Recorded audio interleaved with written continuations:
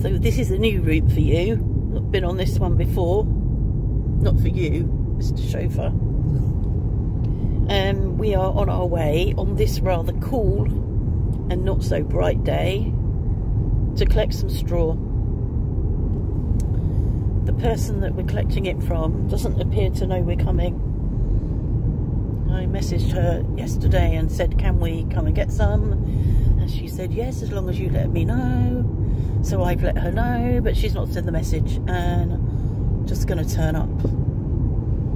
Otherwise we'll be waiting all day. So yeah, we're going to pick up some straw, and then we will go on and visit our friends Gail and JP, who live quite close by, which is where our story began. So they live in the house that we swapped houses with them back in 2005, and they went to our house in Devon, which was about a third of the size of the house that they live in. So we'll go out there afterwards for a cup of tea. I suspect there'll be cake. I might have some and be damned. I should really take cake if we're going to visit. Maybe we'll go and visit the bakery and get some cake first.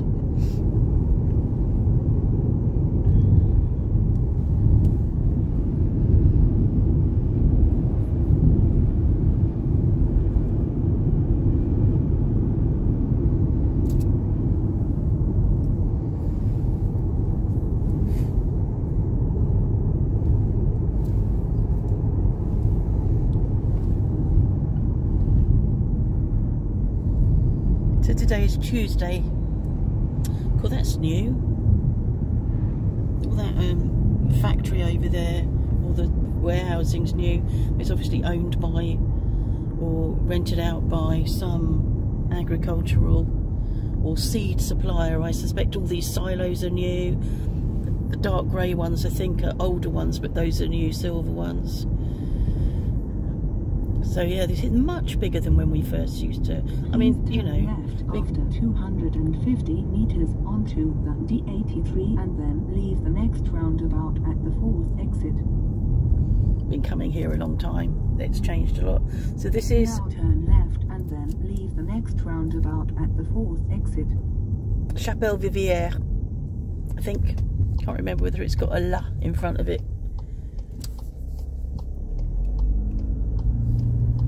Please take the 4th exit.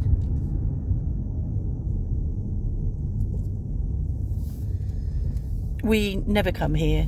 We only come here to pass through. I don't know what's here.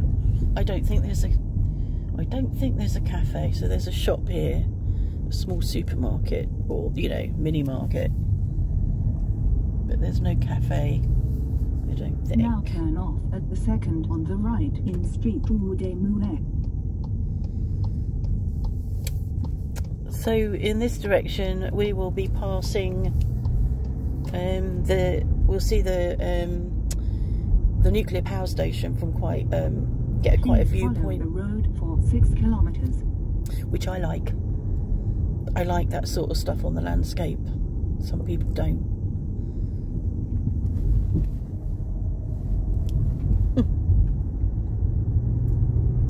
But they stand out much more when the sky is blue, and they're blending in a bit over there against the pale clouds.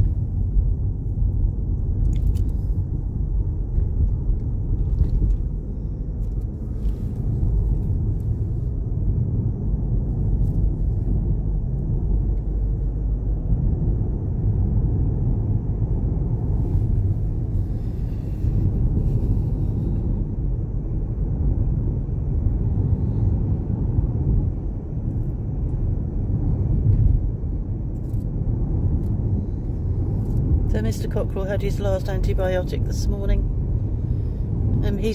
He's bruised in all the places he's had injections, and I'm hopeful that I didn't bruise him this time. I won't be checking because I won't be giving him another injection, but I realised that the needle was not really suitable for subcutaneous. It was longer than it needed to have been, but I only put it in a little way this time.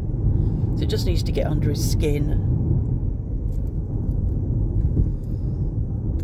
So this is Val de Vienne, which is actually where we're headed, although we've got another 10-minute journey yet. But Val de Vienne is the valley by the Vienne, which is the river.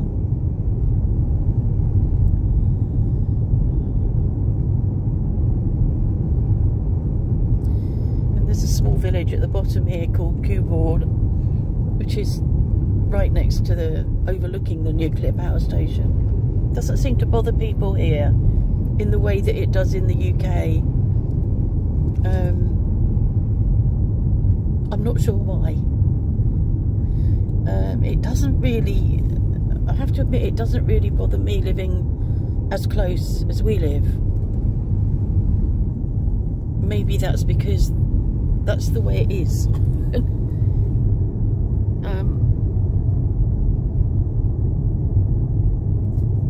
don't know.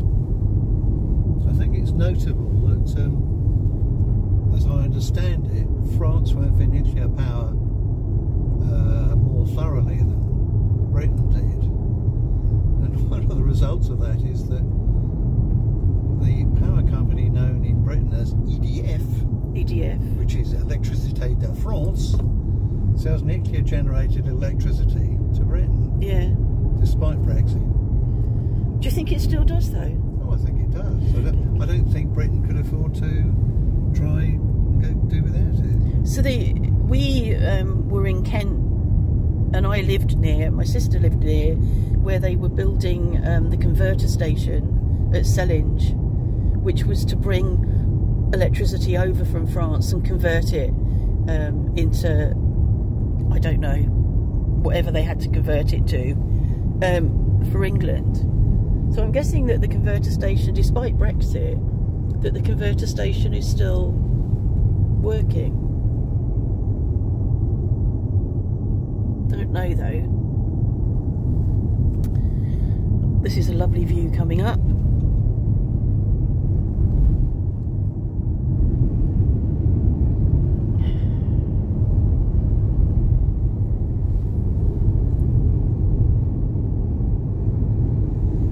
So we rarely come over here. We used to when we were younger. Well, yeah, when we were younger, fitter, more awake, busier. Not busier, but had more stamina, I suppose.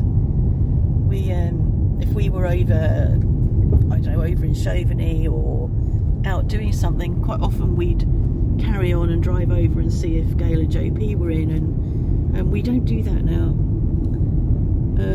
Yeah, we don't see them as often.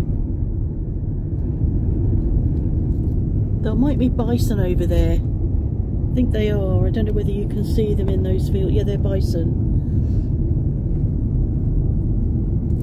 I've never been closer than this though. I think Mark has. You haven't you? When you did that American, not American, that reenactment thing or that war thing. I was, given a tour around in the back of a Jeep. That's it, and you. It was fabulously uncomfortable. And you saw the bison. I trust everybody knows the difference between a bison and a buffalo.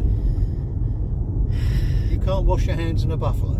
Please turn right. Yes. Well interrupted, Mrs. Navigator. 49 and then turn left. Now turn right and then turn left. We used to get this bit wrong. Always used to forget which way to go. Turn right, turn left. Often ended up going miles. Now turn left. Past where we needed to be when we were coming home. So this is very familiar territory for us. Not actually over here, it is for us now, but it wasn't when we were living in the house that JP built. He didn't, but he did quite a bit of work in it. And when what I'll do is I'll stop this video when we get to our destination, and then I'll do another bit and do a bit as we arrive at the house. I don't know how much I'll do once we're there, because turn left after 250 meters in Street Rue de Barque. Because intruding on people, etc. But so that's the Vienne. Oh, Wisteria! Wisteria! Now turn left. We're going left. We don't normally go left here. We normally go right. Rue du Bac.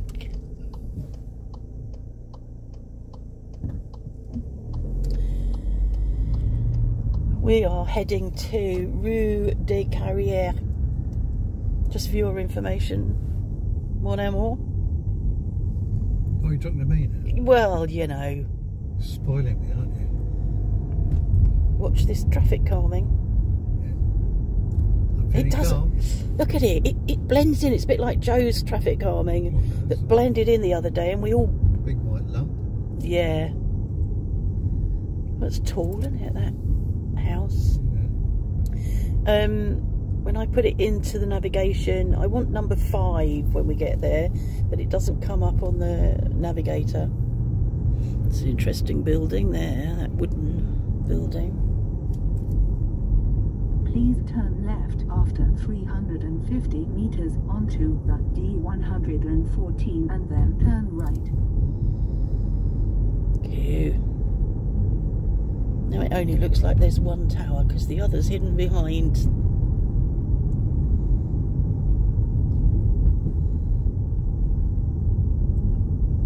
Now take the second left and then turn right.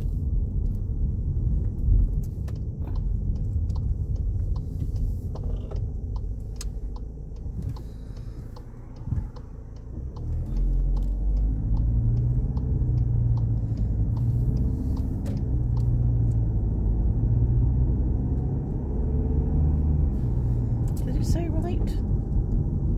Oh no. You did say right. Yeah, Please you're right. turn right after 350 Pointed left on meters there. into Destination Street. Yeah. Destination Street. Are you sure?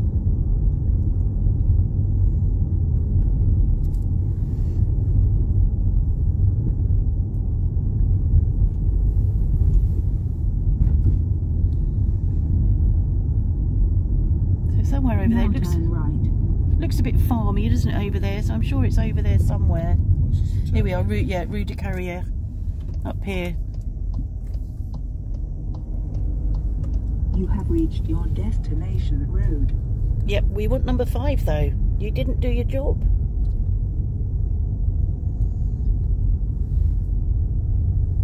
Okay, gonna stop because I'm gonna have to ask for directions.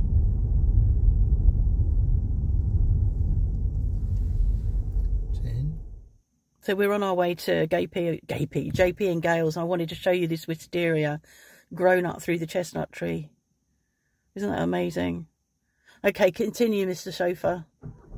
So we're looking for a right-hand turn. We're looking for the boulangerie. We've meandered around and got... I always get lost in this village. Always. It's not very straightforward. So we've already been down here. But you're getting to look at all the lovely little old buildings. We're looking for a right turn, and hopefully we might just come across the boulangerie by mistake. There was a sign for the boulangerie which we followed, but I got a feeling it's an old sign. So this right turn, I think, could be a plan.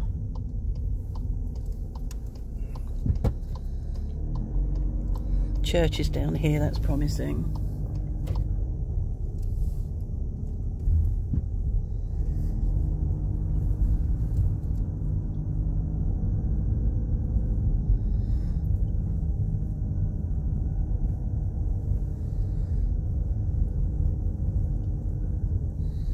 That lovely little church. Yeah.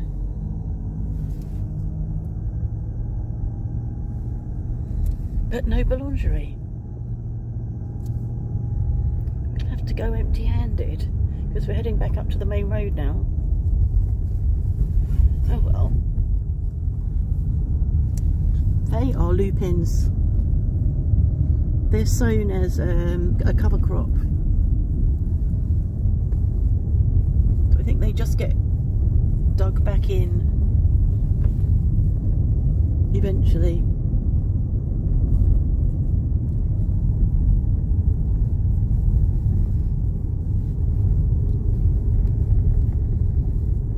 They're not going to believe it when we get there and say we couldn't find the boulangerie. Aren't they? No. But we used to come down here when we were living there. We came over to get bread. I don't know why we couldn't find it today.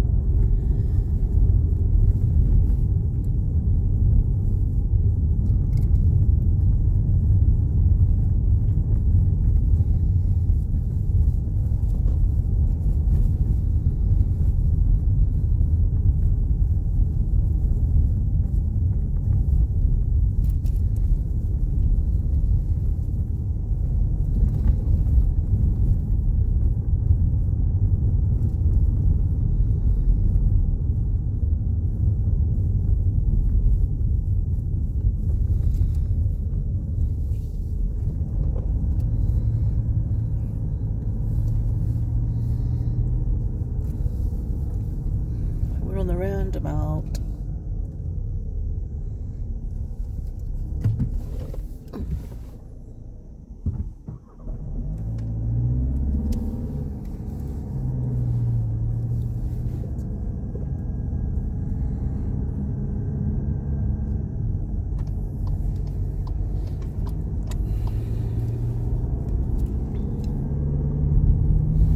The seating's still there for when they did the spectacle, you know, with the gabion stones in wire crates. Right.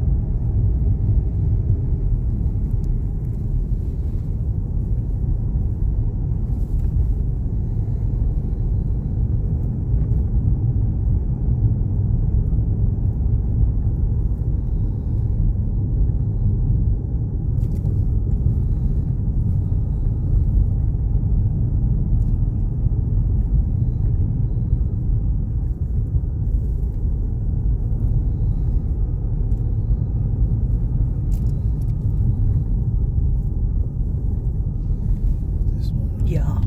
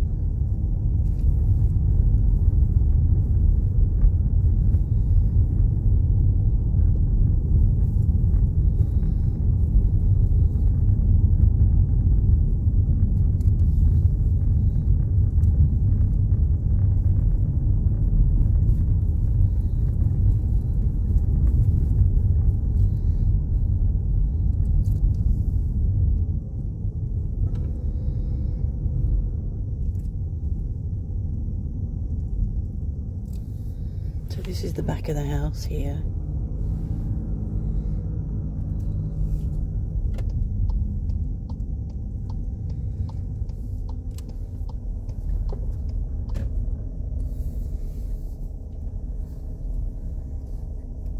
She hasn't gone yet. I knew she'd still be there.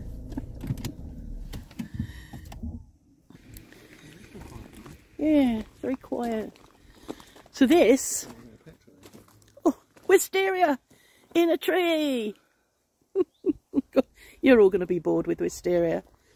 Now this is where it all began, in 2005. That log store wasn't there.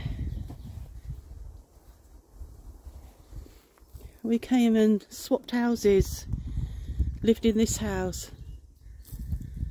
I think it probably gives you an idea of why we chose our house.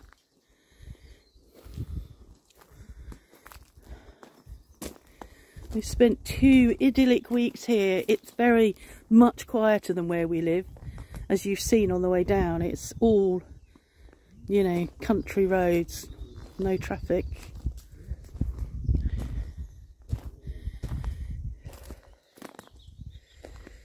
And this here was a potager, and then in between times it's been a swimming pool, an above ground swimming pool, and now it's back to a garden.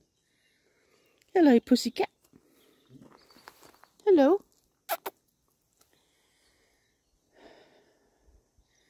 And that tree that is heavily pollarded, we sat under that, under with a table, an umbrella, and the tree.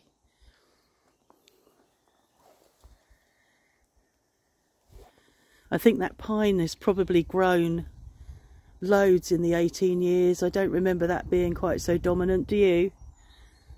That pine tree?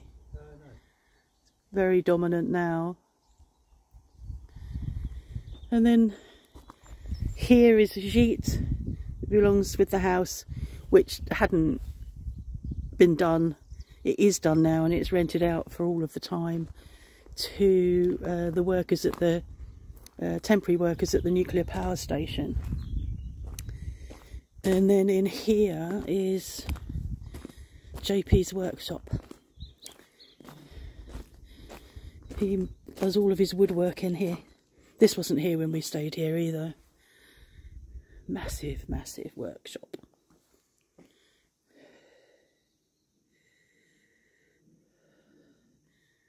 So he's gone to the bakery, no doubt to fetch back lovely things to eat. And even though I'm not meant to have gluten or sugar, today will be different. Well, that's the kiwi, as I recall. There's 2 now. I don't think they've ever had really much fruit on theirs. And of course we've got our one no, that's kiwi. That's kiwi, and it's 1 kiwi, and I don't think they've ever had kiwi fruit on theirs. That, I think, might be pear on that wall. So when we first met them, which was a year later, so they went to Devon and we came here. So we met Gail's mum and dad, and her dad brought us over here the evening that we arrived. We followed him over. But when we first met them, Gail was pregnant, and I think it was about 10 days after we arrived here.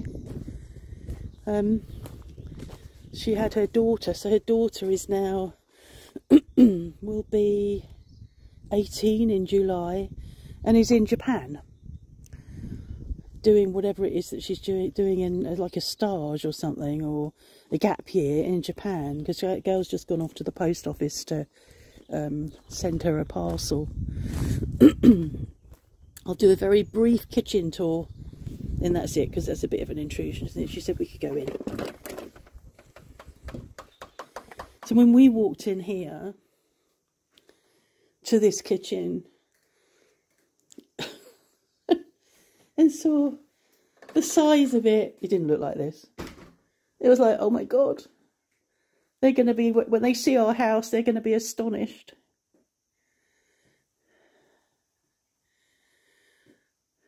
So yeah, there we go.